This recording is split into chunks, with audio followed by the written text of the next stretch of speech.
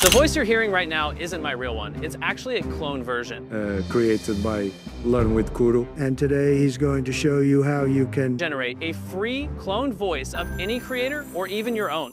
Imagine having the power to create a perfect copy of your voice, or even your favorite YouTuber's or celebrity's voice, with just a few seconds of audio. Sounds amazing, right? AI voice cloning can change the game, letting you generate any voice you want for scripts without paying over and over to sites like 11 Labs. But here's the catch. Most voice cloning tools out there give you glitchy results. Some voices sound too fast, others just don't sound right. And let's be real, finding a good tutorial on YouTube is tough. Most are just sponsored ads. In this video, I'm spilling the secrets on how to clone any voice perfectly, whether it's yours or a famous star's. I'll show you a website that's practically free, giving you 10,000 characters of voice cloning per Gmail account. Yep, you can. Even use multiple accounts to keep it free. Once you start earning from YouTube or other social media with your AI clone voices, you can purchase the plans or just create a new Gmail to keep going. Ready to unlock this awesome trick and start creating epic voice clones? Let's get started. To create your own cloned voice, start by opening your browser and searching for Hello AI. Click on the first link that appeared. You might think this is just an AI video generator, but bear with me. Once the dashboard loads, look at the top where you'll find an audio option. Click on it and a new website called Minimax Audio will open. Next, go to the top right corner and click the sign in button. Then sign up using your Gmail account. After signing up, you'll receive 10,000 free credits to use. In the text-to-speech section, you'll find a library of premium voices. If you like any of them, simply click Use to select one. However, since we're focused on voice cloning, navigate to the left side of the dashboard. Under the AI Tools section, you'll see three options: Voice Design, Voice Clone, and Voice Isolator. Click on Voice Clone. This will take you to the voice cloning interface. Here, you can upload an audio file up to 20 megabyte containing a clean recording of your voice, or you can click the Record Audio button on the right to record instantly. Since I already have my audio, I'll upload it. After uploading, scroll down to the Advanced Settings section. You'll find two options: Remove Background Noise to clean up any background noise in your audio, and Accent Optimization to replicate your accent or another creator's voice using a 3 to 7 second audio clip. For now, I'll leave both options turned off. Further down, you'll see the Text Preview option. Choose the language for your cloned voice audio. The tool supports many languages, including Indian languages, but I'll select English. You can either use the sample text provided by the tool or write your own. I've written my own text. Finally, check the box to agree to the terms of service. Then click Generate. You can create up to 3 voice clone slots and use them whenever you want. Once the voice clone preview is generated, play it to listen. If it sounds perfect, click Confirm. A voice registration interface will then appear where you need to enter a name for your voice. I'll name mine Learn with Kuru. Next, select the voice language. Since mine is English, I'll keep it as English. For the gender, I'll choose male. There's also an option to add a description for your voice, but I'll leave it empty. Then click Save Voice. Once your voice is saved, click the Home button. Under the text-to-speech section, go to Voice Selection, and in the My Voice category, you'll find your cloned voice. Click Use to select it. Next, paste your script and choose your preferred model. I'll stick with the default model. Then click Generate. Additional settings will appear, allowing you to adjust the speed, pitch, and volume of the voice to your preference. After making your adjustments, click Generate again. Once the voice is generated, click the Download button in the bottom right corner to save it. Now, let's compare my original input voice with the AI-generated cloned voice.